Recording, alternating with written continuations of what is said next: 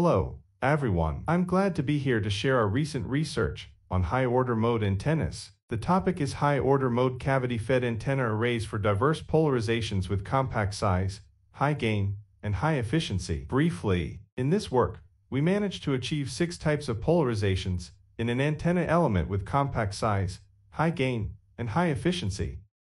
These are the contents. Then we start from the background.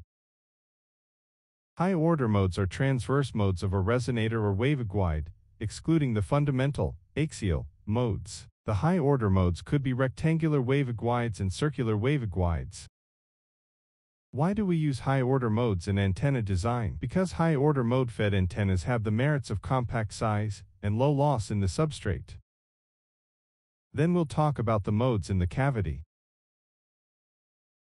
The modes in a metal cavity are various. In this paper, we calculate the mode distribution in a metal cavity fed by two orthogonal slots S1 and S2. When only S1 is excited, the mode is TEX120. When S2 is excited individually, the mode is TEY120. When S1 and S2 are excited with a phase difference of 90 degrees, the mode distribution changes to rotated TE120, as given on the left of this slide. So, the mode distribution depends on the feed schemes.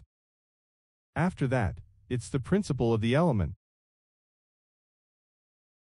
The element consists of 4 layers, including the radiation layer, high-order mode layer, feeding layer 1, and feeding layer 2. In the radiation layer, the current distribution varies with the rotation angle. The mode distribution also depends on the feeding scheme. TE340 and rotated TE340 are excited in the cavity, as given in the top right. Using different feeding schemes, 6 polarizations are obtained. As given in this table, the electric and current distribution are given at the bottom. Then, its results and discussion of the array. An 8x8 array is given in this slide. A coupler is introduced for dual circular polarizations. The array consists of 2 ports for LHCP and RHCP. The electric and current distribution are given on the right. The measured S parameter for the 2 ports is 13.3%. Array's radiation patterns are also measured. The patterns are symmetrical at E and H plane for the 2 ports. Besides, the axial ratio of the array is lower than 3 dB within the bandwidth. The measured gains of the 2 ports are almost the same, up to 25 dBIC.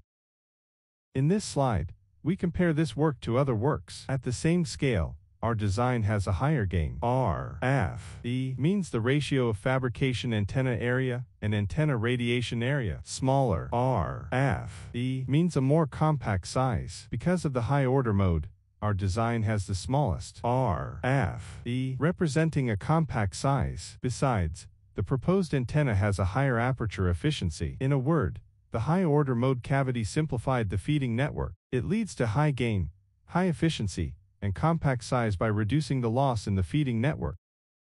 In conclusion, antennas with high-order mode cavities feature compact size and high gain, but these antennas are single polarization. In this work, sequentially rotated patches and high-order mode cavities are proposed to overcome the problem, maintaining high gain and high efficiency. High-order mode antennas could be implemented in 5G, 6G communications, satellite communications, and radar system. Thanks for your listening. If you want, you could follow us on WeChat for more information about our lab.